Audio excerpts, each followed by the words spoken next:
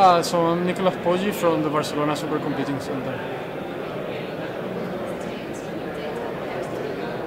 Okay, what I see in conferences and reading articles and from my experience, I think right now big data technologies are consolidating and people are actually extracting results by using analytics tools on big data sets. I see this more often.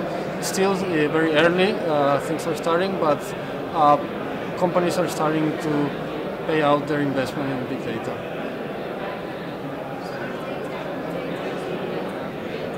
I prefer to work always with the raw data. It doesn't matter the size. I like to see the most data possible and then decide myself what to filter, what to use, and what not. Big data, the good thing is that it stresses the system and it makes you look at what components can fail and what things to improve, which is my work, and I like it.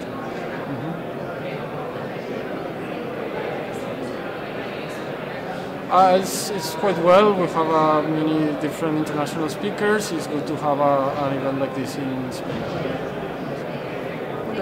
Okay.